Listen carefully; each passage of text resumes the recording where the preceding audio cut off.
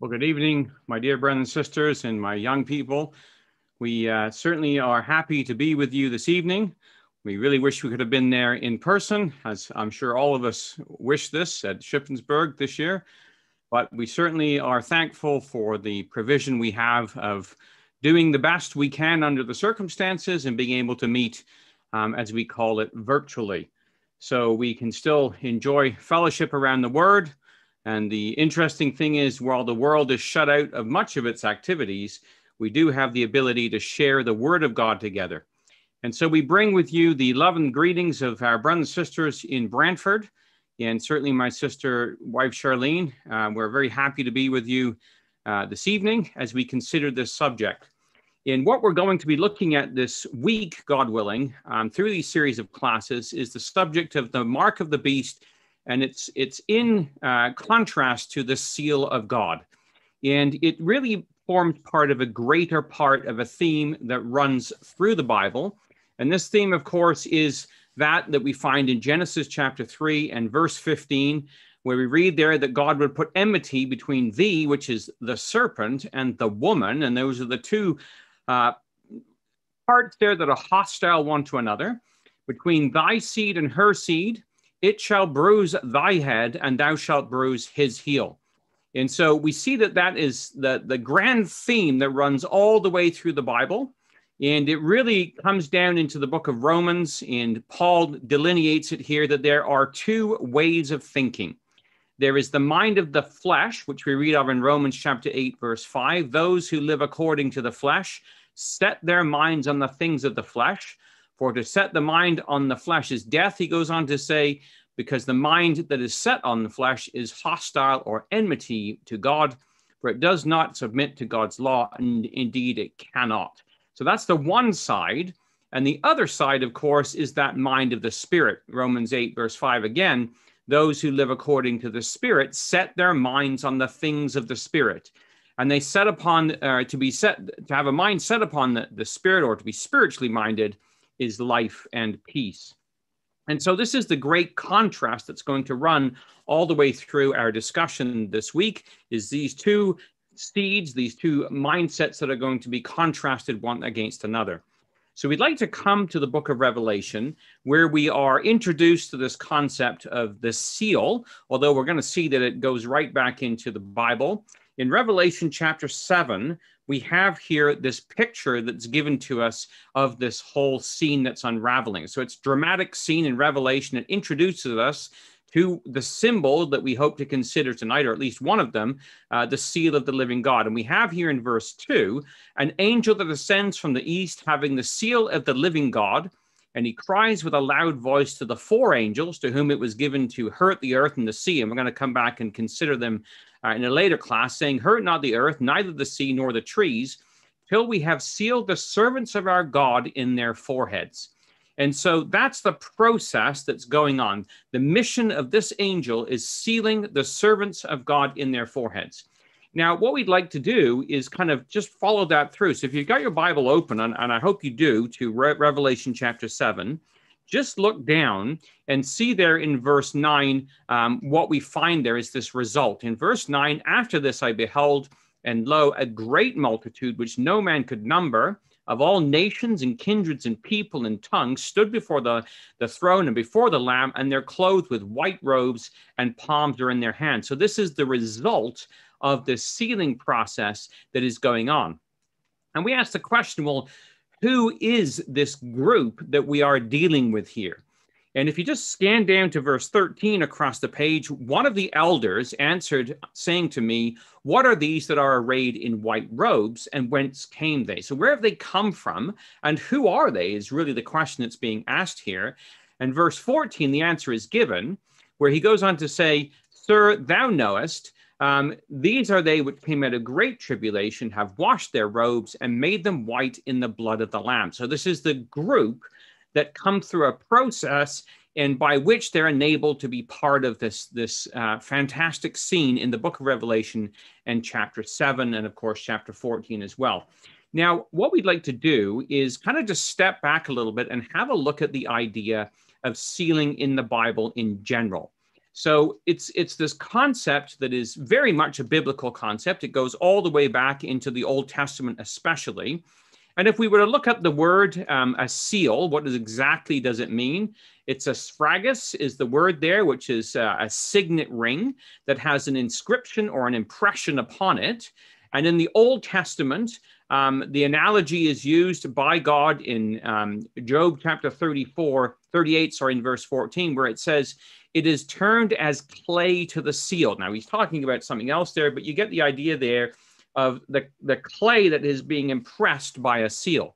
So if we were to just take this concept and just consider it for a moment, this is how it works. So we have scrolls, and of course in the book of Revelation is a scroll sealed with 7 scrolls, and they weren't wax as is quite often depicted. That didn't come into around the 4th century. They were sealed with little blobs of clay.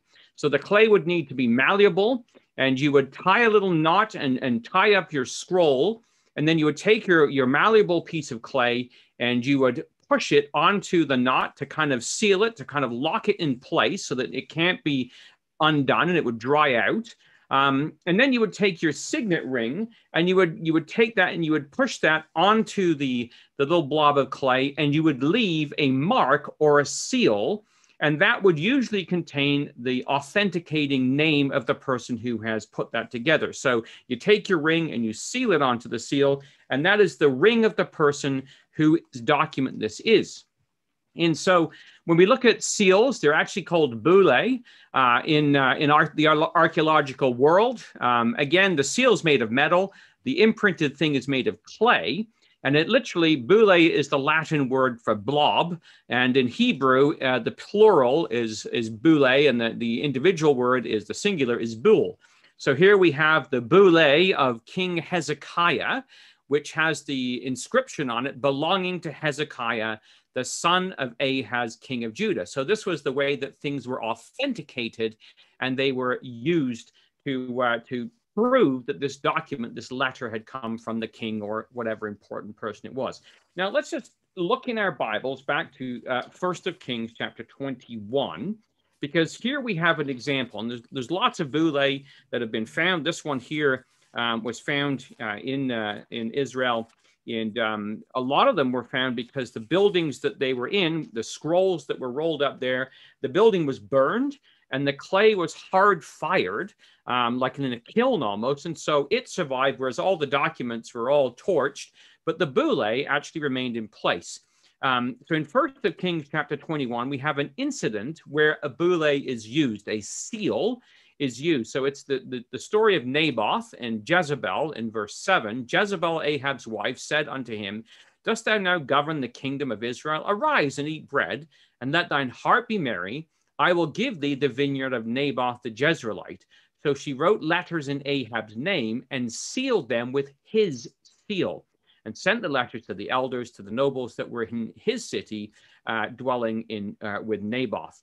And interestingly enough, this idea of, writing letters in his name, and it's Ahab's name, and then sealing them with his seal. Well, they've actually found Ahab's seal with the king's name upon it that was used to seal documents very much like this one that Jezebel writes. And in fact, further to that, they've also found Jezebel's seal in the Middle East, and there is a little clay plasticine blob that it's been pressed into, so you can see the impression that it would leave.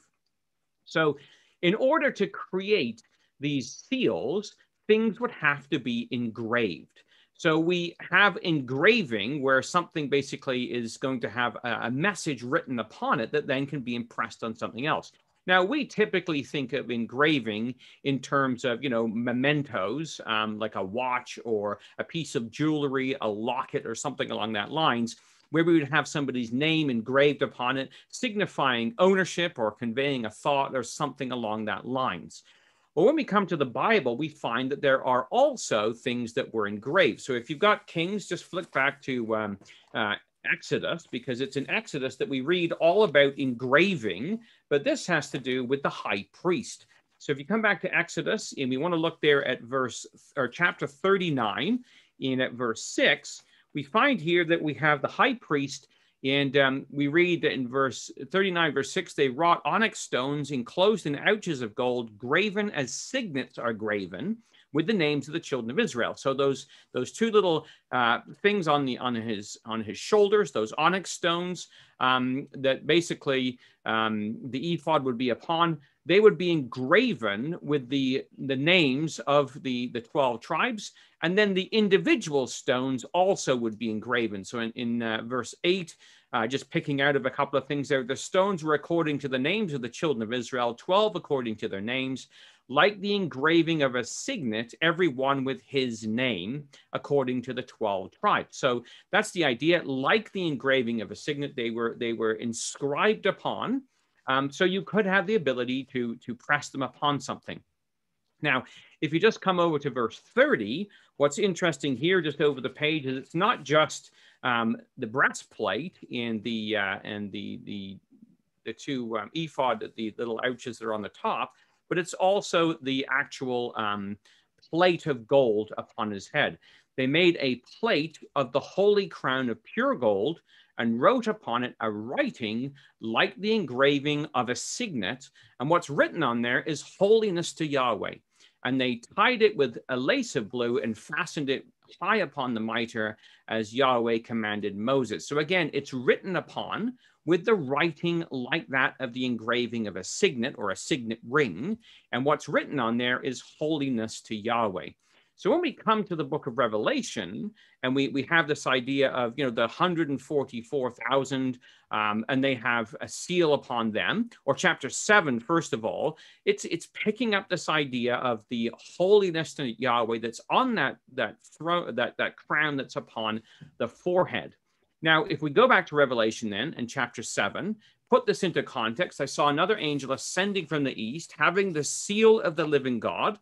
And he cried with a loud voice to the four angels who were going to go out and perform this judgment, saying, "Don't do it until we have sealed the servants of God, of our God, in their foreheads." So we notice that, again, it's in their foreheads, just like it had been with the high priest, that he would have that plate in his forehead.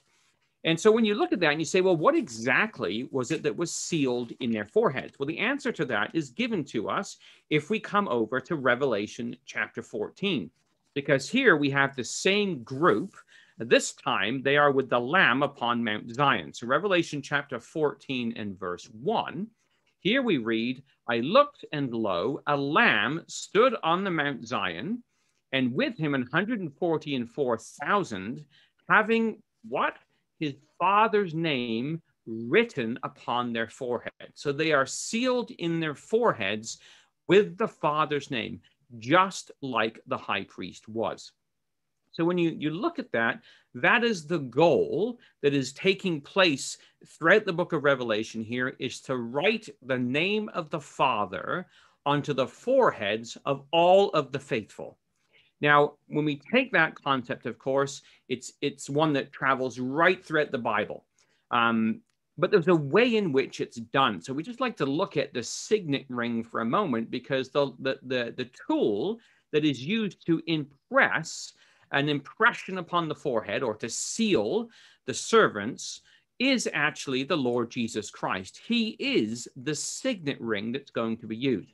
Now, we'd like to go back and look at a prophecy that is about the Lord Jesus Christ in Haggai 2. So if you just turn back into the minor prophets, into Haggai, and we have here in Haggai 2 a rather interesting expression that comes up here, and it's a prophetic one where he's talking about the future. He's talking about the Messiah. He's talking about what's coming in the future age. And so here we have in Haggai chapter 2, and at verse 23, "In that day, saith Yahweh of hosts, I will take thee, O Zerubbabel," who becomes a type of the Lord Jesus Christ, "my servant, the son of Shealtiel, saith Yahweh, and I will make thee a signet, for I have chosen thee, saith Yahweh of hosts." So here Haggai has told us that Zerubbabel, the governor, is going to be made a signet. He is going to be somebody who is going to be used to put an impression on people. And he says, "I've chosen you for this purpose." Now that is a typical expression that points forward to the Lord Jesus Christ. And Brother Mark was talking about types there in analogies, allegories, and this is exactly what this is. The seal, the signet, is a type of somebody who's going to make an impression on the children of Israel. And that's what we have in Haggai. And of course, if we come over to the Gospel of John, that's what we see in the Lord Jesus Christ. He was the signet ring of the Father, the fulfillment of this prophecy. If we come to John chapter 1, and at verse 14, one we're very familiar with, the Word was made flesh and dwelt among us, which literally means to tabernacle, to abide, or to dwell. And we beheld his glory, the glory as of the only begotten of the Father, full of grace and truth. So this is what God had done, is he had taken the Word, he'd made it flesh, it was there present, tabernacling among them, and the disciples beheld his glory, that is the glory of the Lord, Jesus Christ. And what is that glory? It's the glory as of the only begotten of the Father, full of grace and truth. So he is the proto, he is the tabernacle, the abiding place of the Lord's glory. And of course, when we think of that idea, it's much greater than this, and it's the story of God manifestation where Moses asks God, I beseech thee, show me your glory. And when he rephrases that, show me your way, show me your being, so to speak, is what Moses is asking. And God turns around, he says, I will declare to you my name. And of course, he declares his character. And what we see here with the Lord Jesus Christ is the character of the Father in the person of the Lord Jesus Christ. So when we look at that, the Word was made flesh and dwelt among us. Remember that the Word was graven upon the tables of stone.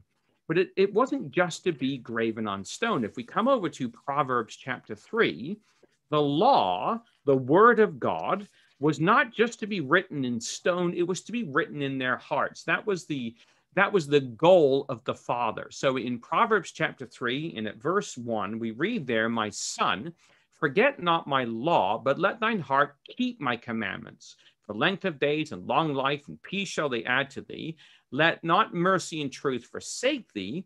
Bind them about thy neck. Write them upon the table of thine heart. So shalt thou find favor and good understanding in the sight of God and man. Trust in Yahweh with all thine heart. Lean not to thine own understanding. In all thy ways acknowledge him, and he shall direct thy path. So fascinating here, tying in with Brother Mark's class, where we see here they were not to lean to their own understanding. They were not to put their confidence in themselves, but they were to let God's word be written in their minds and in their hearts, and consequently trust in him. And in all thy ways acknowledge him, and he will direct thy paths.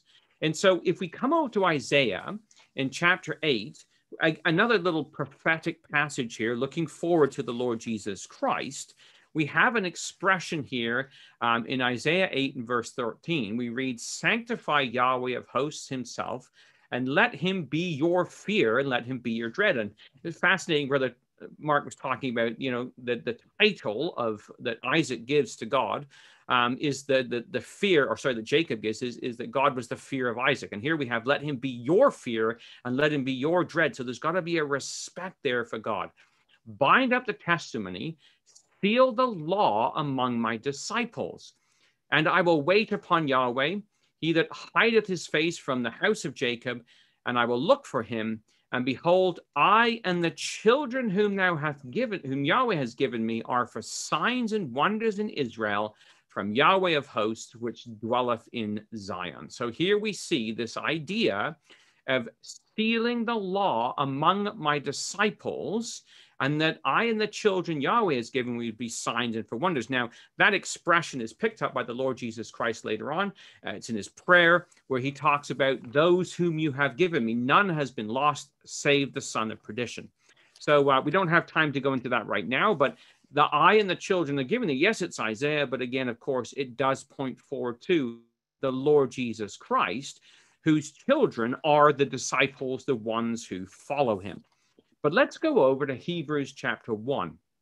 because here we have the idea expressed of the Lord Jesus Christ as this idea of a signet ring.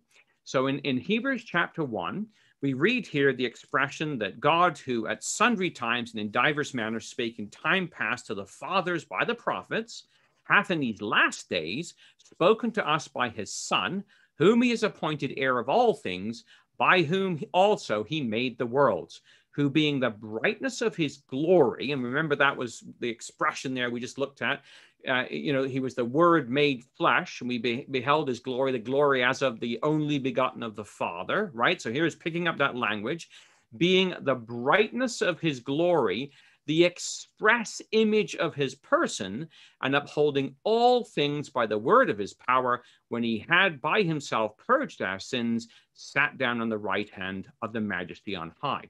Now that expression there is a fascinating one, where it says express image. The Greek word for this is literally the word character, an instrument used for engraving or carving, a mark stamped upon an instrument, and the exact expression or the precise reproduction. So we think of that in terms of our signet ring. Our signet ring is an impression that's going to be made. So the express image is that word character, and the character is impressed upon something, and it leaves a mark behind. Now, all of you, I'm sure, have used a keyboard, right? So we have our keyboards, and on our keyboards, we have these characters that we press upon. Well, we don't quite see them the same way that we did years gone by. In years gone by, with the typewriter I learned to type on looked something like this, and you pressed a key, and literally a character came up. It hit a little piece of ribbon, and that made an impression on the page, which was an exact replication of the key itself. So the character would strike the ribbon, make an impression on the page, and leave that behind. It was a replica of what was making the impression upon it. And that's what it says of the Lord Jesus Christ. He was the signet ring, the character, the engraving mark that's going to leave an impression behind. Now, we also have this idea of the brightness of his glory. So the word brightness there, the reflective brightness, it literally means, it comes from the word apo, to come from, and agazo, which is the idea of to beam or to shine, and therefore to shine forth, or the idea of the reflective brightness. So if we were to take a flashlight and we were to shine it on a mirror, we would get a reflection on the wall. It would cast an image upon the wall, which is going to be a replica of what is shined onto the mirror. So that's what we have in the Lord Jesus Christ. He is the reflective brightness of the Father, and that shines upon every single one of us as well. Now, follow this idea into Colossians. So if we just come back into Colossians, we have there this same expression that's used, the same concept really that's delineated there in Colossians. And we want to just follow this through. It's Colossians chapter 3, and at verse 9, we're told, lie not to one another, seeing you have put off the old man with his deeds, and you've put on the new man, which is renewed in the knowledge after the image of him that created him. So remember, we were talking about two seeds, two ways of thinking. Well, this is the new man, and he is renewed in knowledge after the image of him that created him. And so again, the word there, renewed, is the idea of to grow up, to make something new, to reinvigorate something, to give it strength and vigor, to change into a new life as opposed to a former corrupt state. And it's renewed in knowledge after the image of him that created him. Now, the word there, image, is quite literally in the Greek again, the word icon. So we have icons today. We have logos and icons that we see. If you're driving down the road and you see this logo or icon, immediately you get an idea from what this means. This double M, or this golden arch in the sky, means indigestion immediately, right? So we know exactly what it's all about. And that's the idea. A symbol, an icon, is a symbol with meaning behind it. And so when we come to this idea of the seal, Brother Thomas in Eureka, Volume 3, wrote about this, and it's very helpful just to take a little bit of what he had to say. So he says the seal was a symbolic seal that he saw, talking of Ezekiel, or sorry, of John in Revelation 7, and represented something capable of making an impression upon the sealed. Seals were anciently, as in modern times, engraved with devices that, when pressed upon a softened surface, the device might be transferred thereto as the mark of the owner of the seal.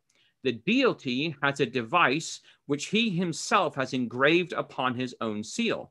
The counterpart or mark of those is transferred to the hearts of those who are impressed, and they become his sealed servants. So he's talking about the Lord Jesus Christ here, that's going to make an impression upon the hearts and minds of those who will receive that mark, that are malleable, that can basically have this put upon them, and this is the seal. So from this, he goes on to say, we learn that sealing has to do with teaching, and consequently, as a seal of the deity is applied to a surface capable of thinking, his seal is that which impresses his ideas or his thoughts and ways upon the brains of his creatures, right? So this is what God is doing through the Lord Jesus Christ. He is impressing his thoughts, his character, his glory, his way of thinking. My ways are not your thoughts, my ways, and your thoughts are not my thoughts, he says in Isaiah 55. So this is what's being impressed upon the minds of the believers. And that's what this seal, the symbolic picture in Revelation chapter 7, is all about. So this idea of sealing the saints is one that has been going on way back in time. If you come back actually to Job, it's an interesting little expression that we see in the book of Job when God is talking to Job. In chapter 33, he explains to him how he talks to man, right? So he says there in Job 33, verse 14, for God speaketh once, yea, twice, yet man perceiveth it not. And how does he do it? Well, he says, in a dream, in a vision of the night, when the deep sleep falleth upon men, in slumberings upon the bed, then he opens the ears of men, and he sealeth their instruction, that he may withdraw man from his purpose and hide pride from man. So here's the objective of God, is to redirect man. Man has his way and his purpose, which is not God's way. And so what God is going to do is write upon his mind, open the ears of men, seal their instruction so that they can be turned away from their own purposes and their own pride. So this, of course, is what we have in the New Testament. Come over to Romans chapter 12. We're very familiar with these verses, but now we put them into this context of the idea of sealing, or leaving an impression or making a mark upon the mind of somebody. It certainly makes more sense. So Romans chapter 12, and of course we have here in verse 2, a verse we're very familiar with, be not conformed to the world, but be you transformed by the renewing of your mind, that you may prove what is that good and acceptable and perfect will of God. So the process is the transformation, which is this idea of metamorphosis, so that we can be renewed or renovated or completely changed for the better. So changed from one form into another, made and changed for the better. So when we think about this, this is what God has been doing with us, with his people since the beginning of time. So if you come back to Proverbs chapter 3, and we have here this concept then of God not just writing on stone, but as we looked at earlier, a similar kind of concept in Proverbs chapter 3 and verse 1, my son, forget not my law, let thy heart keep my commandments. For length of days and long life and peace shall they add. Let not mercy and truth forsake thee. Bind them about thy neck. Write them on the table of thine heart. So this is the goal, is to write these things on the table of our hearts. Impress them in our hearts and our mind. Well, how does that take place? If you come over to John chapter 17, and this is really the process of sealing. We could have renamed this phanerosis or God manifestation, because that's really what this is all about. So John chapter 17, we have the process by which God writes upon the table of the heart, and how we are then redirected in our understanding. So in John chapter 17 and at verse 17, the Lord says in his prayer to his Father, Sanctify them through thy truth. Thy word is truth. As thou hast sent me into the world, even so have I sent them into the world. And for their sakes I sanctify myself, that they also may be sanctified through thy truth. Now, when you think about that, what was impressed upon the high priest's forehead? Holiness to Yahweh. Holiness, which means to be sanctified or to be set apart. So this idea of having the Father's name written upon the forehead, holiness to Yahweh, the tool that's going to be used to do this is, of course, the truth. The truth, right? And it's not just truth in an esoteric sense. It's the truth of the gospel, the truth of the kingdom, the truth of the word that we have. And that's why we as Christadelphians put so much emphasis and effort into this idea of sorting out the truth and trying to get to the bottom of things. And so when you think about this idea of writing the Father's words upon our minds and our hearts, it really is not about academia, right? So when we say doctrine is important, sanctify them truly, it's not academic doctrine. It's taking that doctrine, distilling it, and then writing it upon our hearts so that we are motivated by it. Our thoughts are now God's thoughts because we've adopted them.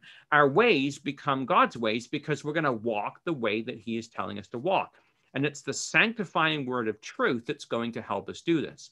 And we know this. We take our friends, our interested friends in the seminars to Matthew 22, right? Where we look at that passage about the tribute money. Matthew 22, we have there the temptation of the Lord, and there's, do you pay taxes or not?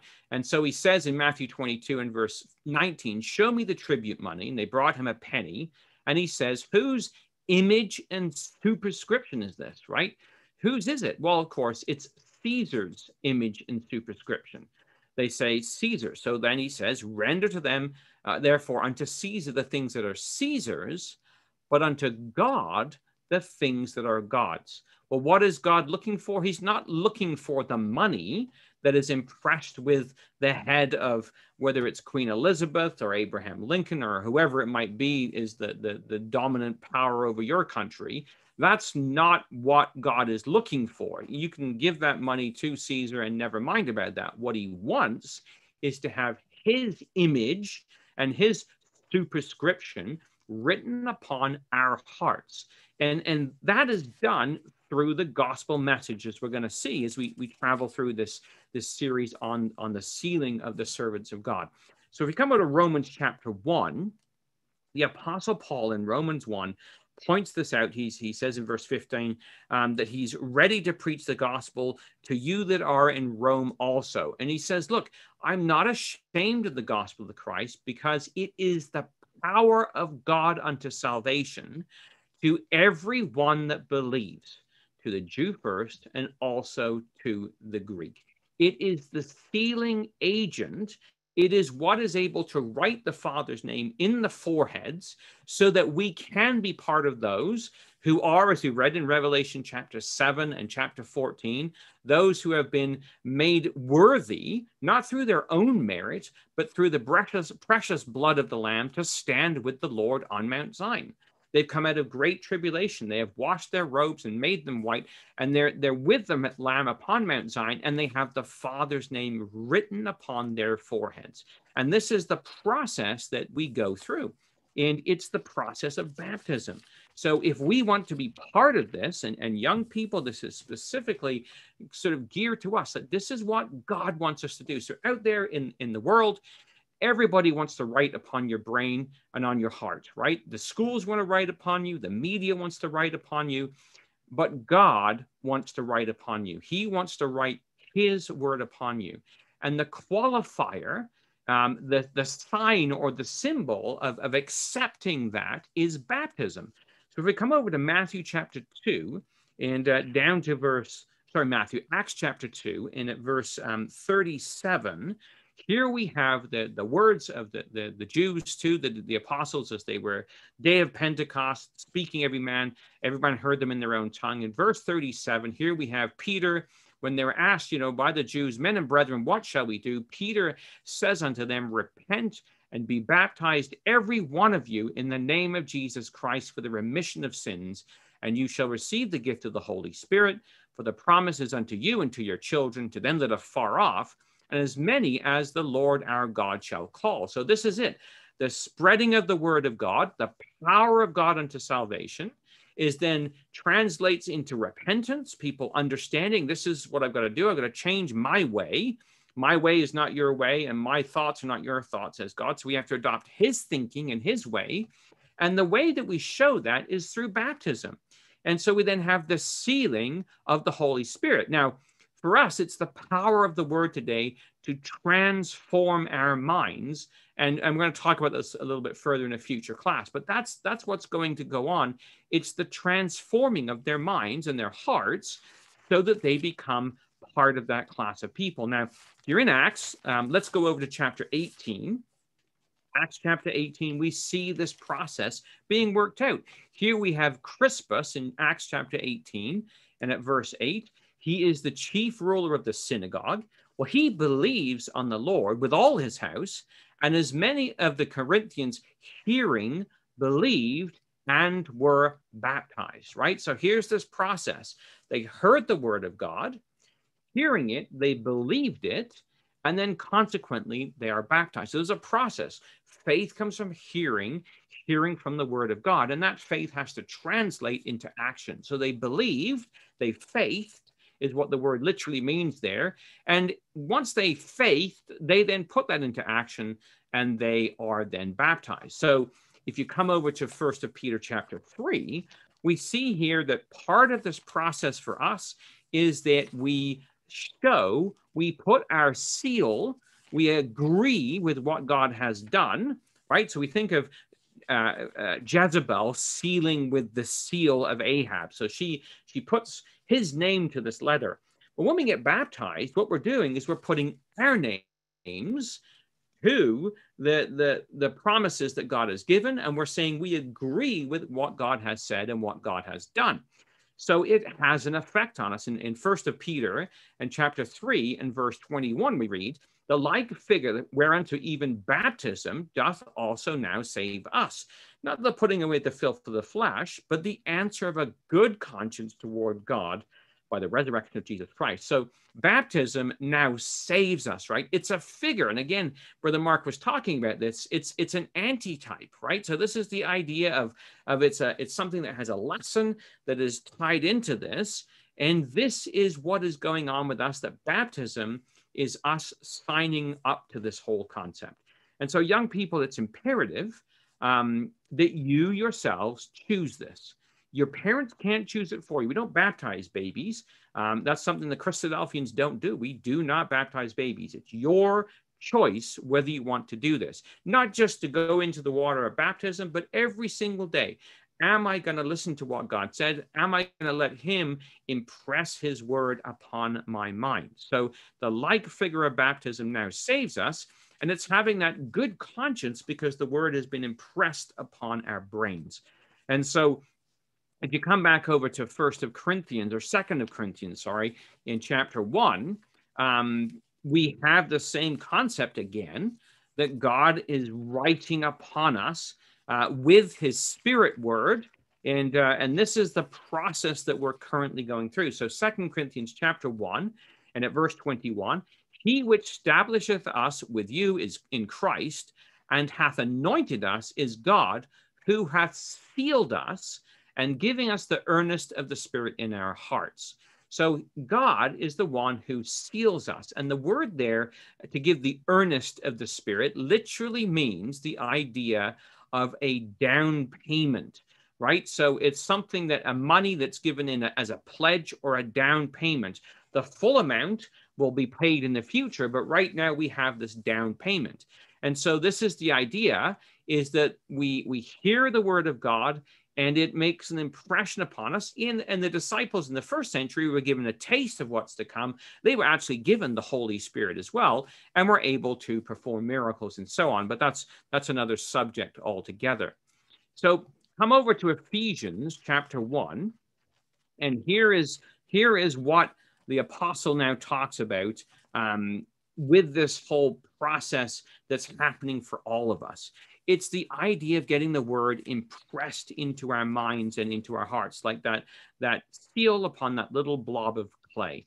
So in Ephesians chapter 1 and at verse 13, we read there, in whom you also trusted after you heard the word of truth. So the idea of trusting here is believing the word of truth which they heard. So remember, sanctify them through thy truth. Thy word is truth. It's the gospel of your salvation, in whom after that you believed, you were sealed with the Holy Spirit of promise, which is the earnest, or that down payment again, of our inheritance until the redemption of the purchased possession to the praise of his glory. So they were given a taste of it in the first century. They were given the power of the Spirit, but that sealing process is what was going on, impressing unto the minds and the hearts. And so consequently, hearing this, the word of truth, which is the gospel of salvation, which is the power of God to salvation, is able then to transform the mind and make us part of the process that God has been working on all along. So this is what God is trying to do. He's trying to take that word, the word that he has in the Lord Jesus Christ, who embodies this, and he's impressing that onto our minds and our hearts. Now, what we have to do is we have to receive it, and we have to agree with this, and we have to, in a sense, set our seal to it. Now, this comes up multiple times. You don't have time to look at them tonight, but you think of Darius. Darius and his lords, right? So when Daniel was put into the lion's den, Darius is bound by the law. He made this pronouncement. He now has to see it through. So he seals it with his seal. And all the lords that are with him now have to set their seal to it also. They also have to agree to this. Now, the same happened with Nehemiah. When they reconfirmed the covenant, they all set their seal to it, saying, we agree with what has happened. And it's incumbent on us to set our seal through baptism to basically say that we agree with what God has said. And that is, young people, what you're doing in the process of baptism. You're agreeing with God, what God has laid out. Now, if you come over to John chapter 3, and we look at this idea, in verse 33 of John chapter 3, we read this. He that hath received his testimony, this is the testimony of the Lord Jesus Christ and those around him, hath set to his seal that God is true. For he whom God hath sent speaketh the words of God. For God speaketh or giveth not the Spirit by measure unto him. The Father loveth the Son, and hath given all things into his hand. He that believeth on the Son have everlasting life, and he that believeth not on the Son shall not see life, but the wrath of God abideth upon him. So this is the idea, is that if we hear what God says, and we grow up going through Sunday school and CYC, and our parents have taught us these things, and that's what they believe. And you know, you see this, there's people in the Bible, like Saul, we've been reading about in our readings. He talks to Samuel and he says, oh, pray to the Lord your God. Well, young people, God has to become not the Lord your parents' God or your Lord Uncle so-and-so's God. He's got to become the Lord your God. And when you get baptized, you are taking your seal and you are saying, I believe what God has done, and I am setting my seal to this. I am agreeing with this. And so he that receives the testimony has set to his seal that God is true. We have put our mark on that, say we agree with what God has said. We believe, therefore we're baptized, and consequently, we're given eternal life. And so we need to sign on, so to speak. And this is the imperative that's there in front of all of us. Now, come over to Song of Solomon.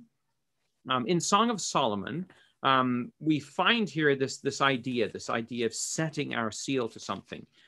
Song of Solomon, and it's chapter 8. Song of Solomon's a little bit difficult sometimes. It's this poetic language, and it's really talking about the Lord Jesus Christ and his bride. But here is what it says there. He set me as a seal upon thine heart, as a seal upon thine arm, for love is strong as death, jealousy is cruel as the grave. The coals thereof are coals of fire, which hath the most vehement flame. So in context, what this is talking about is it's saying, look, the love that the bride has here and that of her husband, which is the ecclesia and the Lord Jesus Christ, is like a seal upon thine heart. Set me as a seal upon thine heart, as a seal upon thine arm. So in other words, God wants that impression to be right in our hearts, not just written in a Bible that sits on a shelf, not just something that sits on our desk and, every now and again we blow the dust off of it, but it's got to be written in our hearts, right? That's what he's looking for. Set a seal upon thine heart and a seal upon thine arm. It's got to be in what we believe and where our hearts are, and also in the things that we do. That's the process that God is trying to do. And that's what we're reading about in Revelation chapter 7. I'm going to come back and look at Revelation 7 through this week. But that's what's happening. However, in the world we live in especially, there are some unsealing agents. There are things that prevent us from being sealed or erase the impression that is upon us. Now, when we think of this, I'm just going to cite this one to you. It's Isaiah 64 in verse 8. Now, O Yahweh, thou art our Father, we are the clay, and thou art potter, and we are all the work of thy hand. So this is the thing. We are the clay, and we are the work of God's hands. Now, I spent a lot of time in high school at a potter's wheel. We had to take this class about health, is what they called it. And instead of thou shalt not commit fornication, it was how to commit safe fornication, quote unquote. So Uncle Daniel Billington and I, we opted out of this class. And we said, this is against our principles. We're not going to go in there and learn about all the revolting things that you want us to learn about. So we were consigned to make pots in the pottery room for about 8 weeks. So I made a lot of pots during that time. And the thing is that as a potter working a pot in the clay, you can see his hands, they're very wet. They're moist. And so the way clay is worked is it needs to be wet. It needs to be worked with the water getting in there and made malleable. And you have to keep adding water to it through the whole process of making this pot. If you don't have enough water, all of a sudden the pot will just start wobbling on the wheel and off she goes, and it's no good anymore. And you have to recompress it all and start all over again. Well, this is the analogy that God uses, that God is the potter and we are the clay. We are all the work of God's hands, right? So if you want God to make an impression on your heart, if you want to be part of that 144,000 symbolically in the book of Revelation, with the Father's name sealed upon their foreheads, part of those who go into the kingdom of God, then you need to apply the water of the word daily so that you can be malleable and usable to the Father. So come over to Romans chapter 4, because in Romans chapter 4, we have here the reverse of this. Like we can be malleable and we can be workable, but we also have things that can make us not workable. So we're told here, despisest thou the riches of his goodness in verse 4, Romans 4, and forbearance and long suffering, not knowing that the goodness of God leads you to repentance. So what God's done with the work of the Lord Jesus Christ should lead us to repentance, to want to change our minds and our hearts. But after the hardness and impenitent heart, we treasure up to ourselves wrath against the day of wrath and revelation of the righteous judgment of God. So we can have a choice.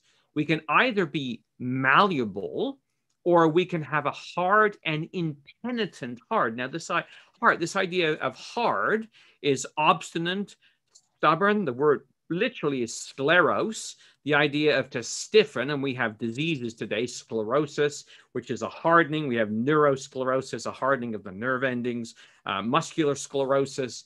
And so we become hard, and it just doesn't make an impression on us. And we become impenitent. And the idea is admitting no change of mind. We become unrepentant. We are not interested in letting God work upon us. And young people, sometimes that's how we feel.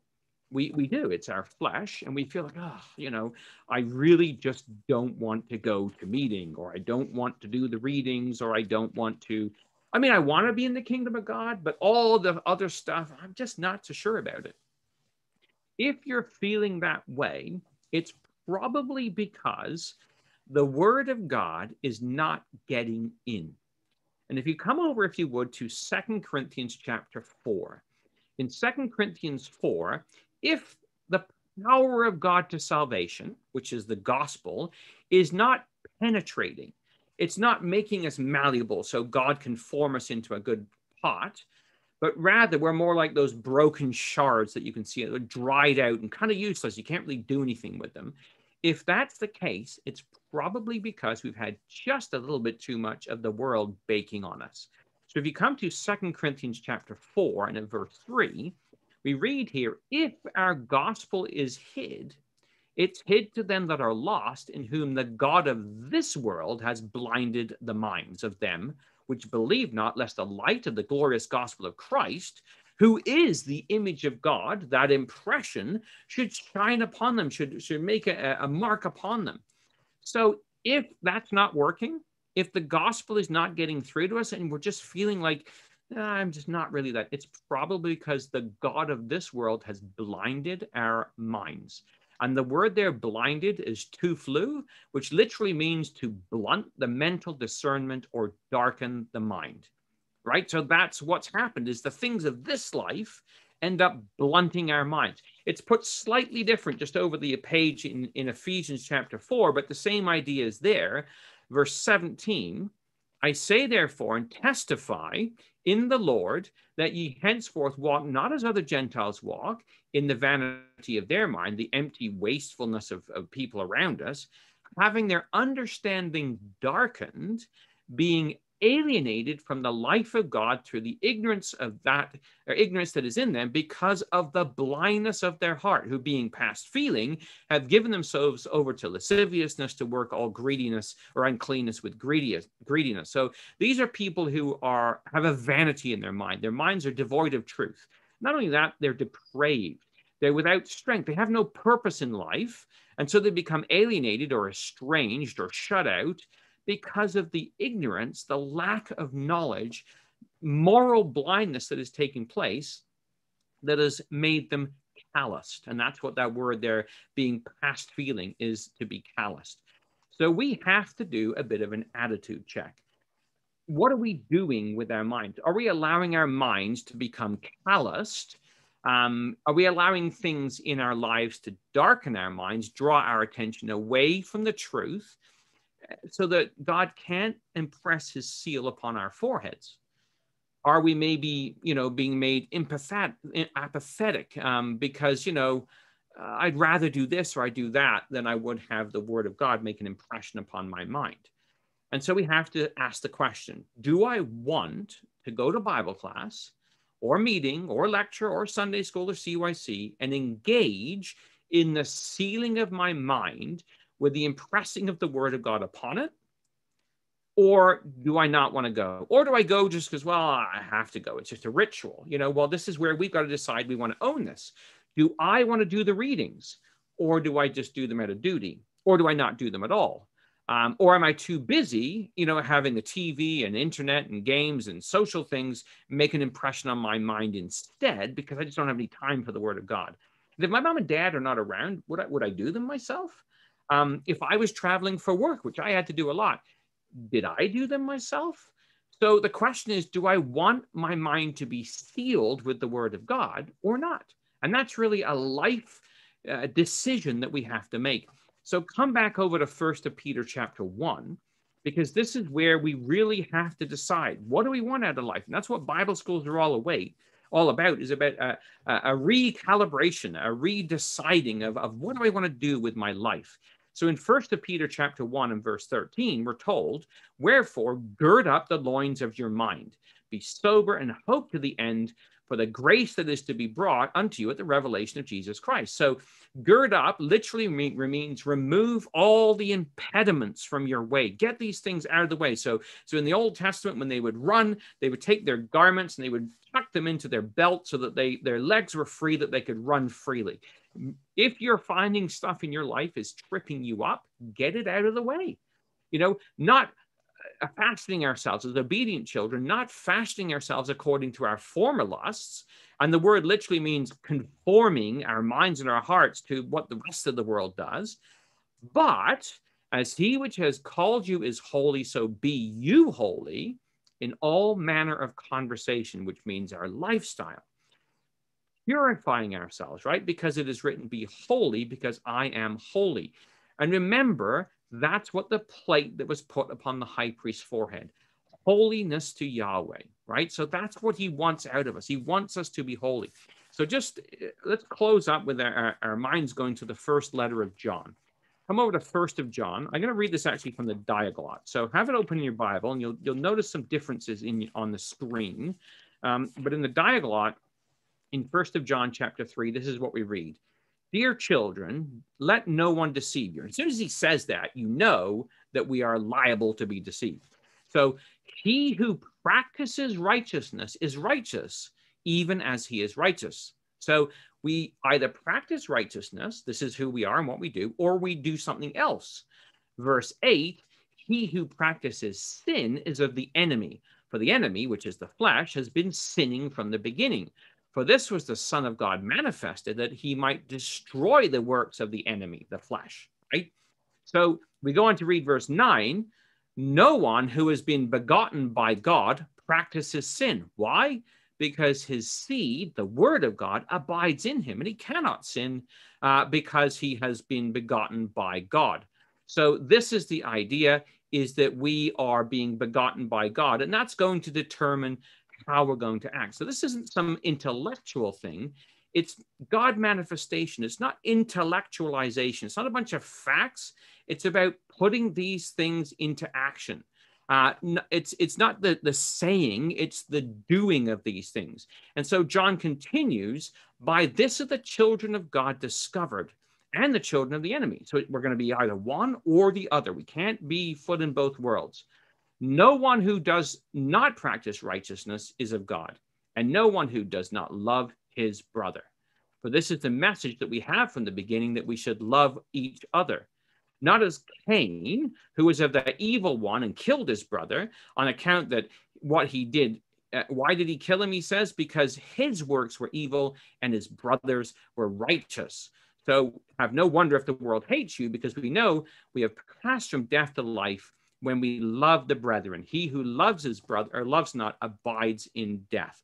So when we look at this here, this idea of sealing in the forehead is about taking what God is trying to impress upon us, his character, his mindset, and preparing our vessel to receive it, removing all the encumbrances, all the things out of the way, making sure the water of the word is there so he can make that impression upon our minds and our hearts, so that basically come Revelation 7, as we're going to look at in our next classes, that impression is going to be made upon us, and we're going to be made fit for the kingdom of God, because when he comes, he will see in us a reflection of himself.